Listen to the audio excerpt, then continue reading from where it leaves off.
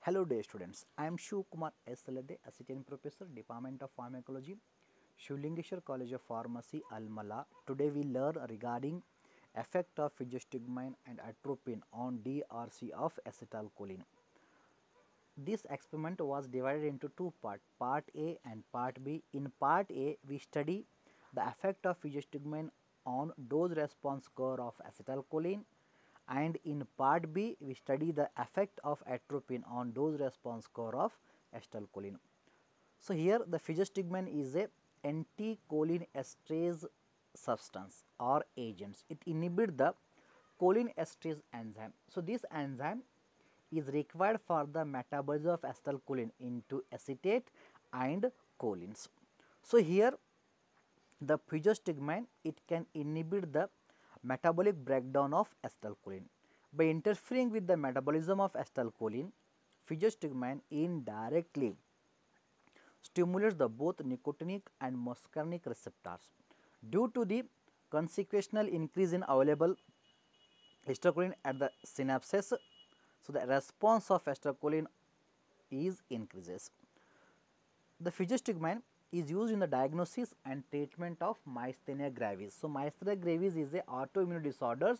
So, where in the synaptic junction, so due to decrease the acetylcholine level, so the muscles are unable to contract. So, that was treated with the help of the administrations of physostigmine. The physostigmine is also used as an antidote for the treatment of the atropine poisoning. So, regarding the mechanisms, so the normally in presynaptic neurons, so synaptic vesicles, so they are releases the acetylcholine. So, that released acetylcholine, so few molecules they acts on the receptors and the few molecules are metabolized due to presence of the cholinesterase enzyme. So, due to metabolism of cholinesterase enzyme, so less effect was produced by acetylcholine.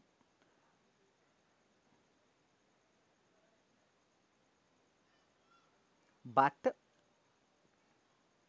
administrations of physostigmine, so physostigmine inhibit the metabolism of released acetylcholine. So, due to inhibitions of metabolism of acetylcholine by physostigmine at synaptic junction, so the amount or concentrations of acetylcholine around the receptors is increases. Then finally, the effect of acetylcholine is also increases due to increasing the concentrations of acetylcholine at synapse.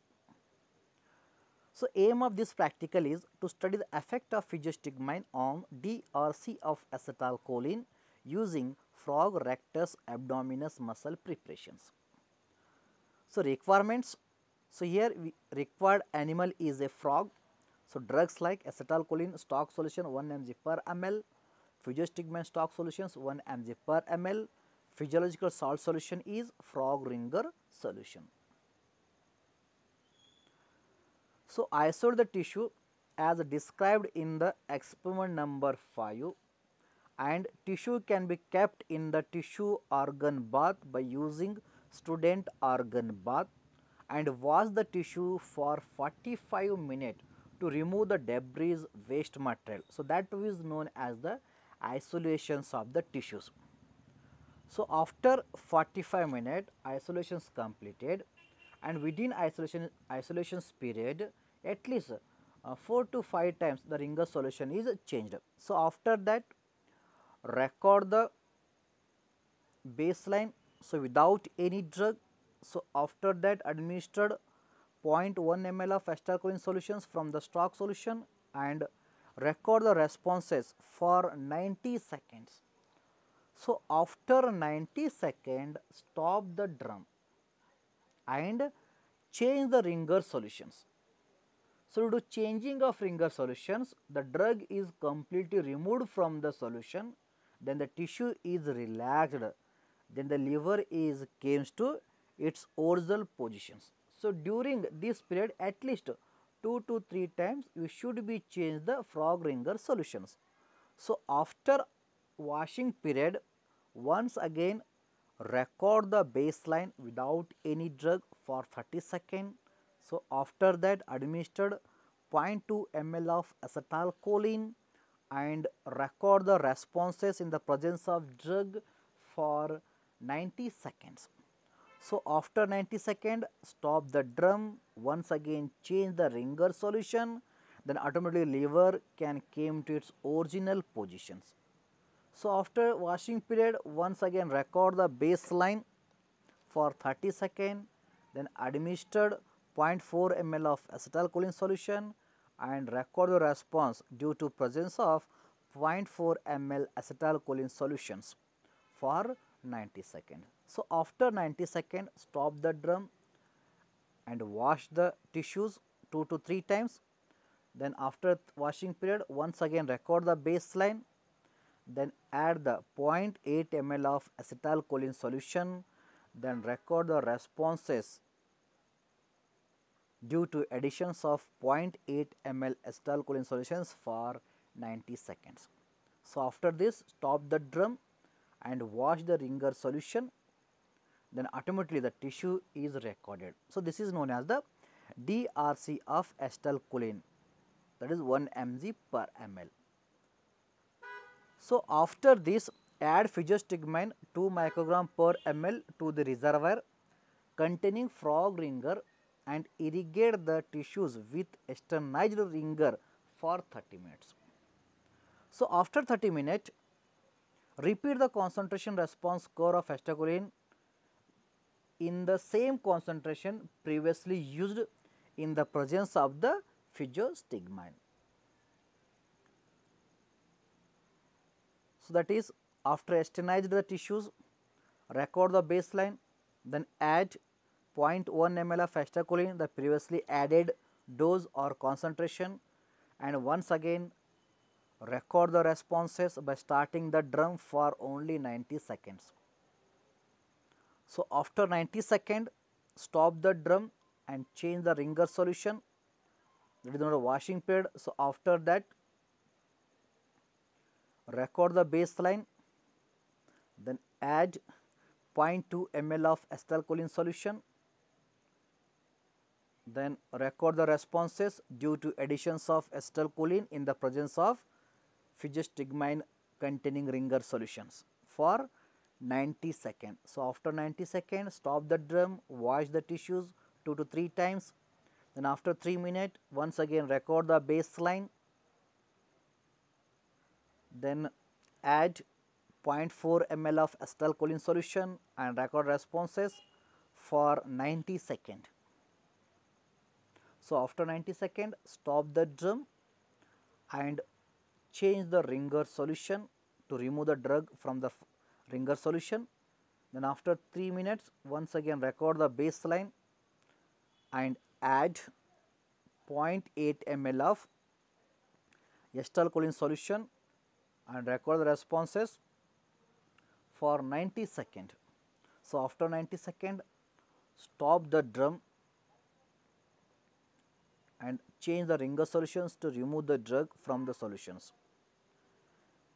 Then after that, once again record the baseline, and this is known as the DRC of acetylcholine in the presence of the Physostigmine. So, after completions of the practical, fix the stresses with the help of the fixing solution. So, after that, measure the height of the responses in mm. So, first responses of 0.1 without any Physostigmine, the responses is 23 mm. Then regarding 0.2, that is 34 mm. Then 0.4 we can got 50 mm height, and 0.8 we can got the response about 68 mm. Then also the 0.1 ml of acetylcholine responses in the presence of Physostigmine is 35. Then regarding 0.2 ml, that is a 44, and 0.4 67 mm, and 0.8 the response is 92 mm. From the table it indicates, so in the presence of Physostigmine the response was increases. So, after that, draw a dose or concentration response curve or graph, that is one is in the absence and other is in the presence of the physostigmine. So, observation table, so it consists of serial number, dose of acetylcholine ml, dose of acetylcholine mg, then dose response in mm and percent of response mm without any physostigmine, then with physostigmine the responses in mm and percentage of response. The dose in mg was calculated like 1 ml of stock solutions containing 1 mg, then 0.1 ml of acetylcholine solutions containing how much. So, like that you can got 0.1 mg, 0.2, 0.4, 0.8. Regarding percentage response, so any highest response in mm is taken as 100%. Okay. So, here we are taken 68 as a 100%, then 23 is how much, that is a 33.82, then 34 that is regarding 50%, 50 73.52%, then 68 for 100%. For calculations of percentage of response regarding in the presence of physostigmine, the 100% should be previous only, okay, that is the 68 without any physostigmine. Then like that 35 mm got 51.47%, 44 we got 64.7%, 67 98.52%, 92 135.94%. So, after that draw a CRC or DRC of acetylcholine in absence or presence of physostigmine. So, that is the purple color line, it indicates the response of acetylcholine in the presence of physostigmine, and red color graph indicates the percentage of response in the absence of physostigmine. So, these are the references we are used for to prepare this practical. So, whatever the data we are taken for demo purpose only. So, these data do not have any relation to the real research data. Thank you.